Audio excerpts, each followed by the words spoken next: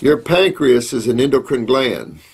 And even when you start taking digestive enzymes, people will come in here a year, 2 years later on digestive enzymes, started to see their symptoms be better at first and then come back. And it's because your pancreas is an endocrine gland. And when you take digestive enzymes, what I've seen is that your pancreas doesn't supply them, just like any other endocrine gland, just like taking any other hormone, steroid, neurotransmitter, or the like. So this is what I see. You'd be better to take the pancreatic formula, or a good pancreatic botanical formula that'll stimulate the pancreas to produce its own enzymes to deal with this. That's the nature of the beast. Even with plant-based enzymes, you always see the mixture of the acid and the base. You always see this. You always see these wacky digestive enzymes. And you can take them if you want. You know, my reasoning is what I see as the result of taking them. That's what I see. And this idea that your digestive enzymes, when they're lost, they'll not come back is ridiculous. Anything I eat, melons, oranges, mangoes, etc., it all comes out looking literally the same as when ingested. I am constantly bloated and gassy. I also get pains in the stomach area radiating to the back when eating certain fruits like melons. You know, and that, I hate to hear that, because I do know that that is a digestive problem, since it is carbohydrates. You know that carbohydrates uses the pancreas as its digestive gland. And so this would indicate digestive enzyme problems. Now the problem comes in here with the use of digestive enzymes to get remedy, because you will in turn feel better for short periods of time, but I'm getting them in here more regularly now, showing extreme digestive problems after taking long-term digestive enzymes. I feel it is a big time no-no, unless it's maybe those papaya ones. I just find that one has to be very careful when we're dealing with endocrine, exocrine glands, and that's just what the pancreas is. Just like all the other glands, the adrenals and everything else, we don't sometimes consider the pancreas as a gland. And we talked about the insulin. By giving insulin, your beta cells quit producing it. The same thing as by giving cortisone. Your adrenals quit producing cortisol.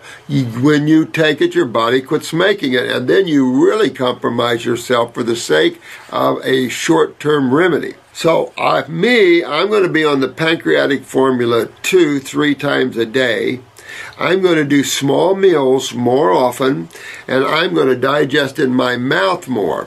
I'm going to sit there and chew. And I taught myself this years ago, and I'm always the last one at the table to leave, because I'm a slow chewer now. I don't sit there and swallow my food. The fact that you're feeling that sort of thing does show that you have issues with the stomach and the pancreas and maybe even the liver. So the liver, of course, deals with fatty acids. And so that you would find that if you had more fatty type, maybe even fruit like avocados, that might bother you. And if you were having both gallbladder, liver, and hepatic and pancreatic problems, you could actually alternate 1 bottle of pancreas, 1 bottle of liver gallbladder, 1 bottle of pancreas, and 1 bottle of liver gallbladder. And I would do the capsules on these, particularly with the pancreas and the liver gallbladder, because they're stronger, I think. At the same time, you know, I'm going to use the GI broom. I'm not going to try to push my foods through too fast, but I'm going to try to get some astringent action going. Again, this goes back to chronic bowels, branches off the tree, the pancreas, the liver gallbladder, how they're going down. Like fruit is the simplest food on the planet to digest. You can't get much simpler than fruit to digest. And if you're having problems with those, that to me shows more of a serious nature. Now you could do a pancreatic glandular. Boy, I would. Just to hit that pancreas with a glandular to try to wake up those cells. At the same time, might take a look at the pituitary just as a look-see, because that baby, the head area, controls everything. You could use lower circulation to move blood more aggressively in the pancreas, the pancreatic capsules, pancreatic glandular, chew more, digest more in your mouth, smaller meals more often, things like that. Get more aggressive with the cleaning of the gut, the GI tract. Definitely, though, definitely have to realize that on top of all of this, you've got to get your kidneys filtering, because why do we have pancreatic or liver gallbladder problems or gastric stomach problems? Why do we have these problems? And this, you can go right to the diets men have been on, but these diets, these high protein diets, have not only set up a lot of degrading of tissue, but in particular the GI tract and kidney tissue. Every time I eat more than one piece of sweet fruit in a day, I get really bad gas. Now, that's interesting to me. However, I've been watching your vids, and I really want to do it. Yeah, I don't know. Now, you could have sulfur in there where the fruits are breaking up that sulfur and you get gas. If you're getting gas because you're not digesting your fruits and you're getting fermentation, that's another problem. You'd want to take the pancreatic formula. You might want to do it for a month anyway, just to kick the pancreas in gear. You know, when you eat fruits and you get loose stools, then you're probably looking at pancreatic, or more probably pancreatic than hepatic. All right, here's another one. Do you believe a raw liquid diet could heal pancreatitis? Sweetheart, this pancreatitis, of course, again, go to the pancreas. What is the pancreas made of?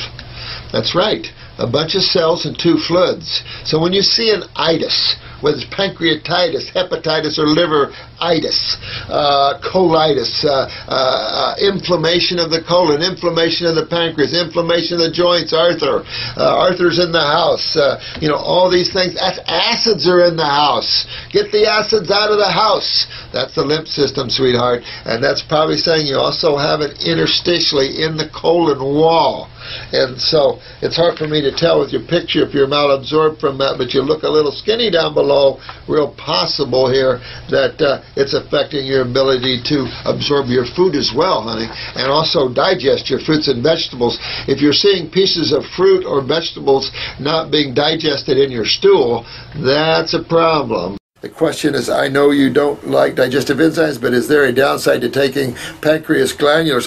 No, not at all. I would rather see you take a pancreatic glandular, which affects the cells in terms of an energetic way, as opposed to taking what they need to produce.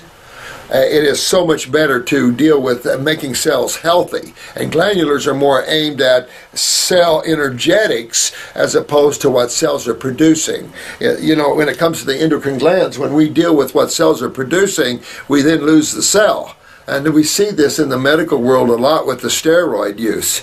Bad thing to do. Excessive thinness is also understanding a little bit more about digestion, pancreatic problems. I remember I had a young lady in here. She was only 15 years old. Her mother brought her in and sat in front of me, kind of pompous a little bit, and said, my daughter's got candida. I want you to get that out of her. So I looked at the daughter and I said, well, Mom, your daughter has a much more serious problem. And her mother looked at me like, what? And I said, look how thin she is. And boy, that daughter just took off crying. Boy, she was crying, you know. I said, you eat all you want, don't you? And she said, I do. She said, they call me anorexic and bulimic. She says, but I eat all I want. And I said, I know you have a pancreatic and probably malabsorption.